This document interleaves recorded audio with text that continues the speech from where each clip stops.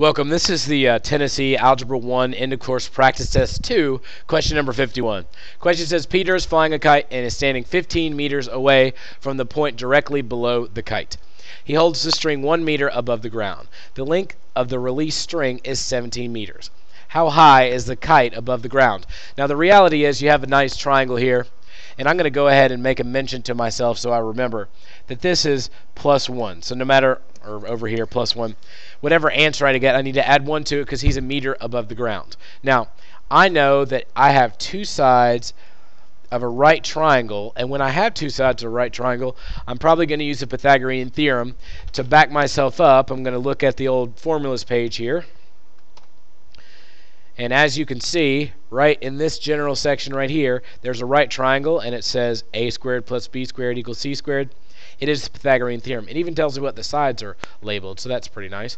So I'm going to hit 60 there and go back to the question. Now, I'm going to write that down, the formula, I mean, a squared plus b squared equals c squared.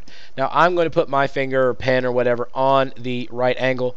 The two sides that make it up are the a and the b. So since I don't know what this is, and I'm going to need to know it, that means 15 and x are my a and b. And it doesn't matter what order you put them in because addition is commutative, but I'm going to go ahead and put x squared there plus 15 squared equals the c squared would be 17 squared. So I just need to solve it now. 15 squared, of course, is 225. Pen did something weird there. 17 squared is 289. In order to get rid of the plus 225, because I'm trying to get x by itself, I need to subtract 225 from 289, and it gives me x squared is equal to 64. Now, the last thing that you always need to do when you do a Pythagorean theorem question is to take the square root. And the square root of 64 is 8. So x is equal to 8.